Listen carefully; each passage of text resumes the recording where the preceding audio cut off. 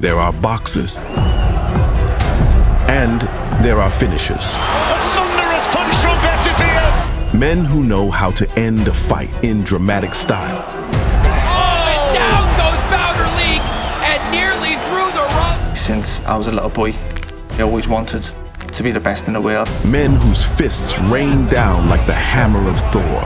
One sparring partner compared sparring with me and car accident. Big exchange. Oh! He gets him again! Artur Beterbiev has knocked out every opponent he's faced, while Callum Smith can send his opponents to sleep in the blink of an eye. I do like fighting up close. And another big left hand! Where they probably expect me to crumble and fall apart once they do close the gap. I'm probably just as good up close as well. You can prepare 100 times in gym, but you can not do it that in ring, you know? It's mean like Mike Tyson said, everyone will have a plan before they get punched. On January 13th, these two warriors will collide to prove who is the best puncher, once and for all. This is over in destructive fashion! This is the tale of 10 punches, Beterbiev versus Smith. Most fighters use the jab for timing and distance, but that story can change. Because what happens when you have a jackhammer of a jab? That was one of the first fights where Beterbiev just exploded out of the blocks as almost like he had zero respect for Kaladzic. I remember like first round when his belt is raining, and same time in my mind come to punch him like hook, left hook. Beterbiev coming out like a ball of fire. Too much punch and you get dropped, like, you know. With his back on the corner. I mean, this was a total beatdown. In round 3, he drops him with a series of short punches, and then in round 5, he shows off that power jab. Huge right. Wow. And now a big left, and that's it.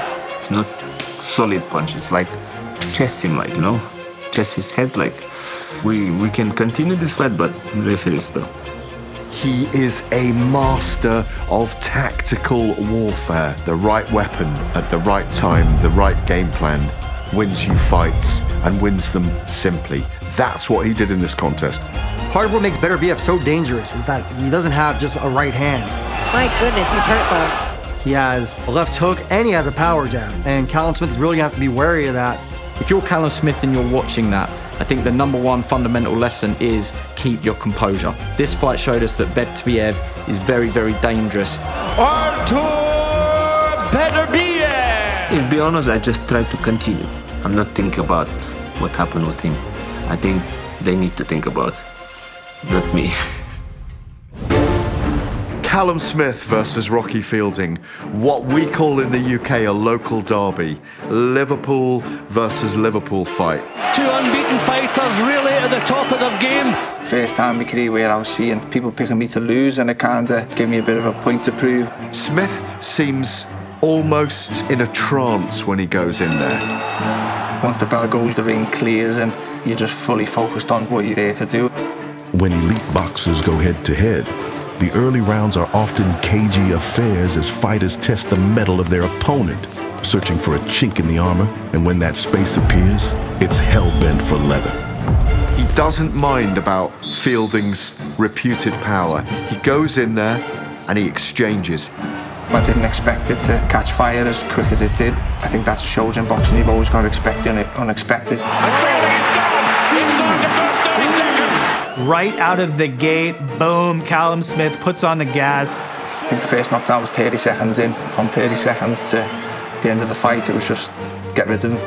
It was a firefight whilst it lasted, but Callum Smith just blew Rocky Fielding away. The legs look unsteady from Fielding. He's up against the ropes. You can't just run in and forget about your own defence. You've still got to be aware of what's going to come back. It's the right hand upstairs that's going to do the damage. 9 times out of 10, they'll give their last hurrah. You've always got to be wary. Callum Smith, he's a great counter-puncher. And it looks like it's all over right here. You just thought that Callum was always one shot away with one of those counter shots. Callum Smith wins the Battle of Liverpool. Looking back, was a great achievement. I was so focused on reaching the very top. A young star has arrived. This is his first notch on that ladder of success.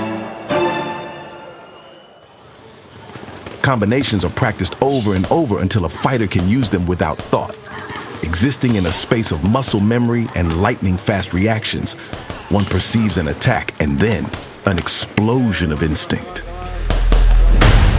Just unrelenting combinations, left hands, right hands. He was prepared to walk through the fire to land his own shots. I think that's part of Beterbiev's strategy. He wants to bring Gvozdyk to him. In my strategy, I let him punch me, but I need to keep coming, you know? And there's another right hand to the body from Beterbiev. Gvozdyk was in the fight. Whilst he may have been winning the battle, he wasn't winning the war.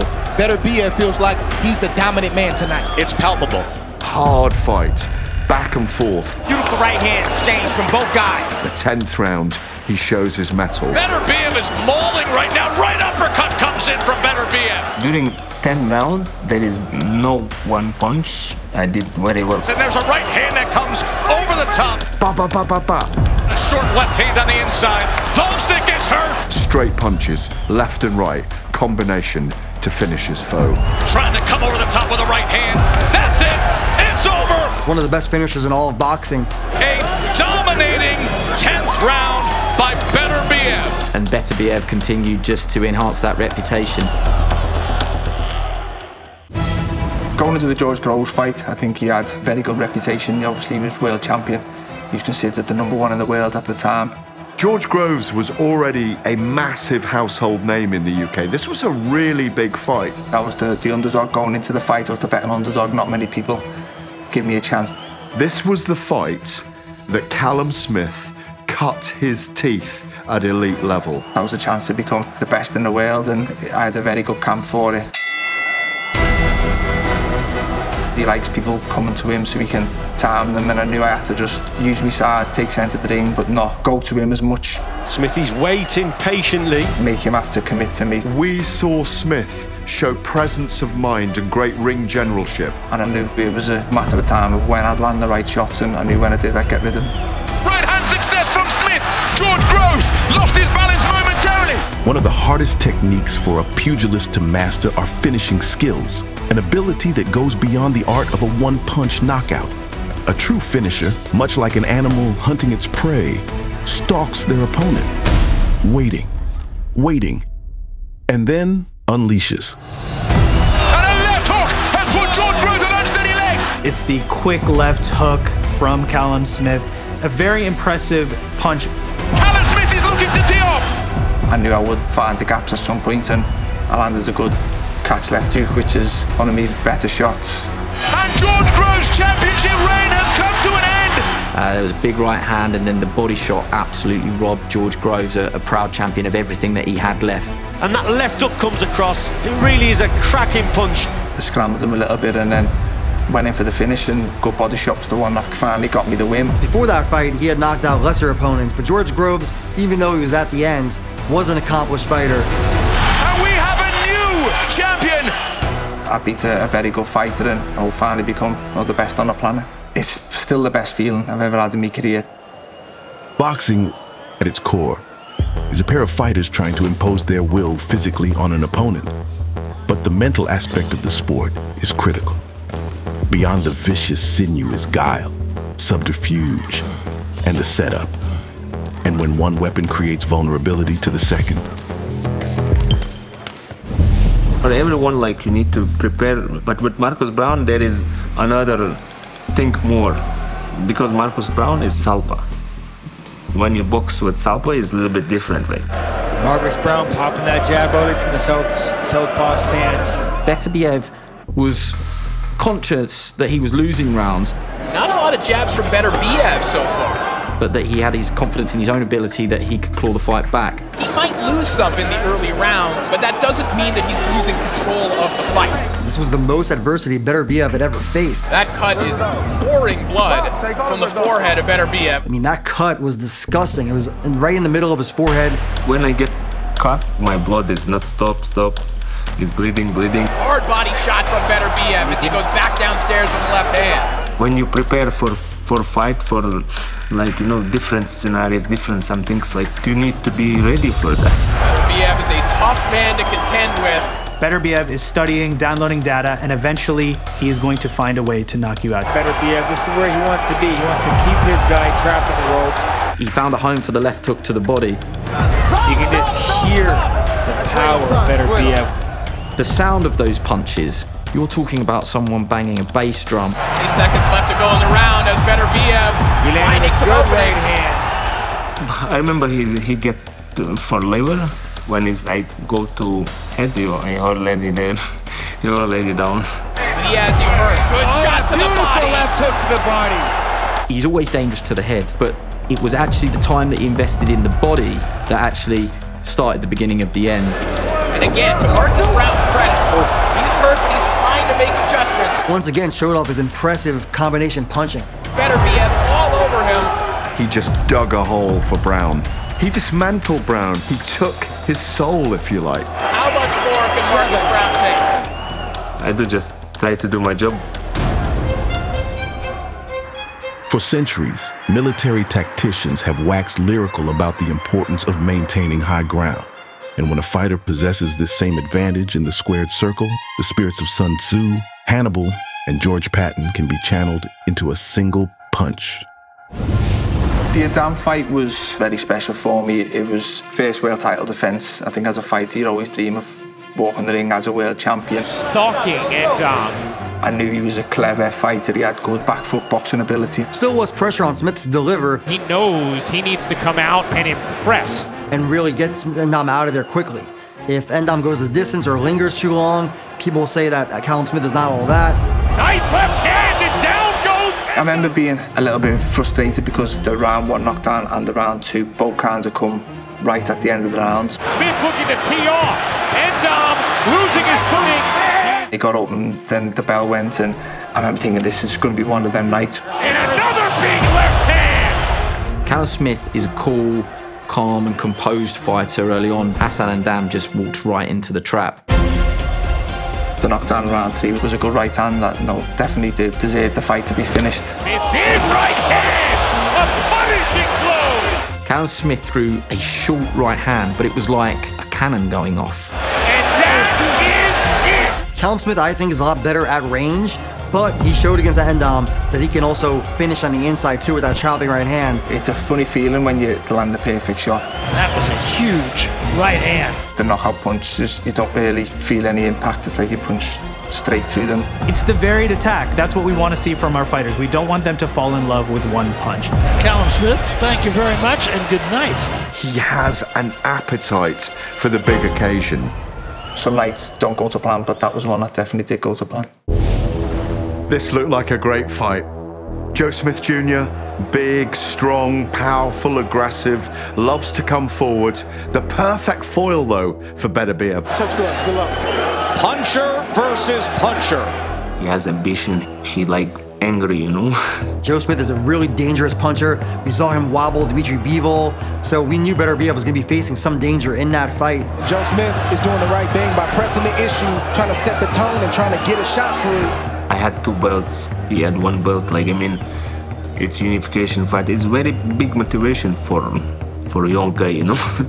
There's a right hand from Beterbiev. Joe Smith Jr. once the first bell rang, the game plan went out the window. It's a heavy shot. It's a clubbing shot. Oh, off balance. That's a slip. He thought, let's make it a dogfight. You know, power punchers, they just don't punch at the target. They punch through the target. We have planned since first round like we do, and everything is going well. Beterbiev's more like a steam engine, gets chugging uphill after the first few rounds. And I just continue to do our plan, you know. The overhand right is arguably the most powerful punch in boxing. But executing this lethal move, that takes courage and timing. Make a sliver of a mistake and you're off balance, opened up, and in danger. On this occasion, he was arcing it over like a big looping right hand, and all it was doing was catching Joe Smith Jr. high on the head and discombobulating him. Smith coming forward behind the jabs. Oh! Off balance and scores the knockdown, does Beterbiev! Joe Smith Jr. already on wobbly legs from the knockdown in round 1, and it's a scary thought to look up into the opposing corner and see Artur Beterbiev looking back at you. And that was at the end of the first round. The writing was already on the wall. Look at this on the inside here in round 2. Beterbiev was so patient. He let Joe Smith apply all the pressure, and I'm sure Smith was thinking that his best chance was to get Beterbiev out of there early. Big exchange. Oh! He gets him again! He's so dangerous from so many angles. He is looking to finish his opponent. There's a hook. There's an uppercut. Beterbiev's on the attack. Joe Smith is crumbling again into the ropes. I show him like, go here and punch here, like, you know. Joe Smith, he's a sitting duck to get knocked out. He might sit back and box. He might take shots himself, but he's looking to finish. He's got the weapons, and that overhand right is one of them. Another right hand. Uppercut. Big uppercut. He is stumbling, and this is over. He's a scary man. You don't want to fight this guy, and if you have to, you're going to have to stick to your game plan. Joe Smith Jr. paid the price. If the first essential punch for a fighter is the jab, then the next key piece of their arsenal is the straight right. For many warriors in the ring, it can be their most effective power punch. But there is a trade-off, a cost. One's enemy has a greater chance to move in and wreak havoc. So Callum Smith returns after losing his super middleweight belts to Saul Canelo Alvarez. And he makes his debut at light heavyweight. There were question marks, probably for the first time over Callum Smith. It was what it was. It was a comeback fight after the loss, but the Castillo fight was offered, and it's probably a tougher fight than what I expected to come back to, because I knew he was quite dangerous. And when I got to fight week, I knew there was kind of a lot of question marks around me. How will he be after the loss? Because a lot of fighters aren't the same coming back from a loss. And what he shows in this fight is that he loves the sense of occasion. Callum Smith just wipes the floor with him and really delivers a scary knockout. I just let the right hand go. It was a shot that I wouldn't say I worked on in camp, but I felt like it was improving under Buddy. And he pulls off a brutal right-hand knockout. It either happens really fast, but it kind of happens in slow motion as well. And I remember just threw a right hand and then went to follow it with the left hook. This was one of the scariest knockouts I've ever seen with my own eyes. The shot itself, it just happened so quickly. He's arrived, he's carried his power up to light heavyweight from super middleweight, and he's made a statement. It was probably a good way to announce myself to a division which I had plans to reach the top of. Beyond an expression of shocking power, the straight right can bail out a fighter treading into the troubling depths of deep waters. Artur Beterbiev, we've seen him be flawless in the ring, undefeated, knocked out every single opponent. Who is going to test him? Enter Anthony Yarde. Good shot by Anthony Yarde. Amazing physicality, Anthony Yarde. Heavy puncher, known to be a destructive knockout merchant. Beterbiev making mistakes. Yarde has got to punish him. This was a highly anticipated matchup. Yarde was a younger man. He's fresher. He's fit. Great left hand again from Yarde. That's been the punch for him so far. First round always like, you know, you do some check like how he's going, like what he do, you let him do something. Beterbiev has a habit of growing into fights. If there are vulnerabilities, they are early. Yarde was a big puncher. Could he put a dent in Beterbiev? Yarde's had a lot of success early. Could Beterbiev stand up to that big right hand of Anthony Yarde? That's made Beterbiev go back a bit. That was a cracker. We'll start with jabs. Good war like with jabs. First round, you know. Just started to find that jab with a bit more regularity, the champion. What makes Artur Beterbiev great TV is that he's vulnerable too. To the armor of the great Russian champion. And early in that fight against Anthony Yarde, he was rocked by a few shots. Yarde's having most success with those short left hooks and the uppercuts. That seems to be the way for him. What's extraordinary about Beterbiev, he weathered a huge hail of bullets, if you like, from the fists of Yarde in the earlier rounds. Beterbiev's face. Oh, good left hook from Yarde. We want to keep him to this position like all these 7 rounds. He knows, he senses that he's hurt the champion here. But come the 8th round, he sensed the killing time. He can turn the fight in an instant, Beterbiev. For that punch, like I see his like window to punch there. Way with that jab. Oh, Anthony Yarde caught! Anthony Yarde caught! Anthony Yarde down! Artur Beterbiev's straight right hand is one of the best punches in all of boxing. A thunderous punch from Beterbiev. He was always one shot away from bringing the momentum back to himself. Beterbiev can sense the finish, and it's all over. Beterbiev is a freight train that runs you over, and even when he's going through adversity, he'll find a way to get out of it. In life, not just sports, there's often a sacrifice to be made between power and speed.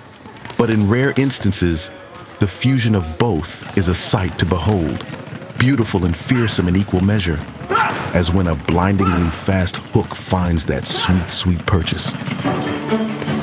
So in 2022, Callum Smith, the world tour continued. He was back in Jeddah where he had won the World Boxing Super Series, fighting Mathieu Bordelic. I think I'd been out the ring for, was it 11 months, which isn't ideal, and then to fight a kind of slick, tricky southpaw is probably the last style you want to go in against after a long layoff. Everybody was actually thinking that this was a difficult fight. For Callum Smith, he wants to prove that he's a threat to all the titles. Something at stake for beating him. If I beat him, I was next in line to fight for the world title. Interesting fight when the first bell rang. Bordelic just sprung out of the traps. Oh, tight left hook from Callum Smith. They trade hooks on the inside, and Bordelic landing some good shots of his own. I knew if I stayed patient and done what I was good at and listened to Buddy, that I would get to him eventually and I'd be able to start landing shots. Good left hook on the inside there from Callum Smith. I remember Callum Smith's trainer saying to him, this is all nervous energy, you know, just let him burn himself out. Telling Smith, go to the body, don't worry about his head. And there he goes, left hook to the body and another one. Smith is throwing everything hard at this point. Going into the fourth round off, I remember it was probably the first time in the fight where I was pretty settled. Good body shot there from Smith. Oh, good shot from Smith! I started to see signs of him slowing a little. Bordelic on shaky legs. And then I landed a good left hook. Oh, and down goes Bordelic and nearly through the ropes. And I can remember silence in the arena. I mean, how many times have you seen that in Callum Smith's career? It's a good shot. It's won me a few fights. It's got me out of trouble a few times. Hopefully I can win me 3 new world titles. When Callum Smith steps into the ring to face Artur Beterbiev, he will attempt to do what no man has done before: stop the most ferocious puncher in the sport. It's always what it means next. When you never know how it's going in fight, it's always like different. In boxing, sometimes it is mind over might. Timing, footwork, stamina can turn the tide against a seemingly unstoppable force. That was a cracker by Beterbiev. Is Callum Smith going to get that opportunity? And now Callum Smith is looking to tee off. To swarm Artur Beterbiev.